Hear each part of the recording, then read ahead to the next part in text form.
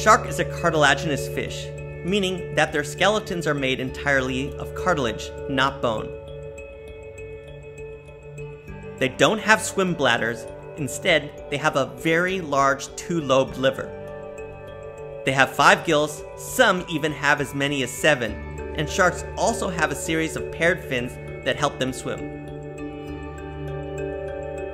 Instead of normal scales like many other fish, they have something called dermal denticles, which are these tiny microscopic plates that cover their skin that are grooved and allow them to be much more hydrodynamic in water. And they also practice internal fertilization, meaning a male and a female have to mate in order to reproduce.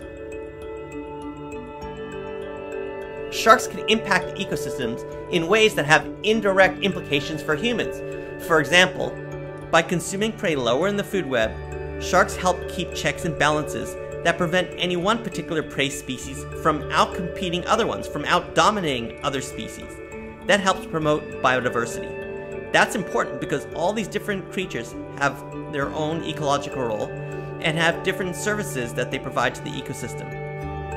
As relatively large mobile predators, sharks also often feed in one area and then they'll move to another completely different area where they'll excrete out those nutrients from the food that they fed on from the other location. That helps sometimes distribute nutrients to different areas. For example, sharks feeding offshore can sometimes move inshore and rest in coral reefs, and by egesting in coral reefs, they can help fertilize and promote coral growth.